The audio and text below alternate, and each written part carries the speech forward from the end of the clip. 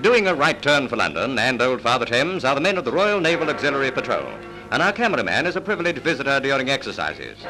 The duty boat is picking up orders, and now she's off downstream to collect the mails. It's a very important daily run, a kind of literary link with the landlubbers. Some of the good news is brought by a Wren, and some by a very able and welcome seaman. And talking of men of letters, maybe you'll recognize the man at the wheel.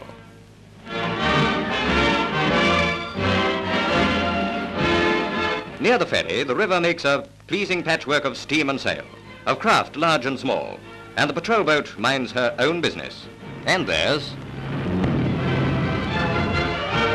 The former training ship Worcester now houses a section of the patrol. Show a leg there. This isn't a bank holiday.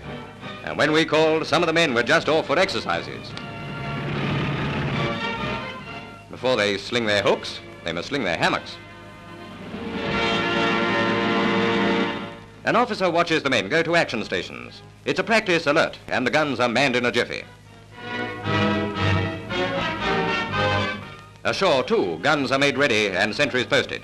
Any raider showing his nose or even a vapor trail would get a warm reception. A patrol boat gets underway, guns bristling. After all, a patrol boat's job is to patrol. There's a buzz of excitement, the shouting of orders, the throb of engines. Every man jack is on his toes. It wouldn't be a bad idea to give that old freighter the once-over, just in case.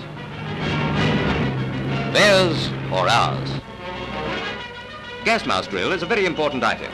It may not always be just drill. And the time to do it is as short as the tube is long. Well, after a good exercise, there's nothing like coming back to a good cook.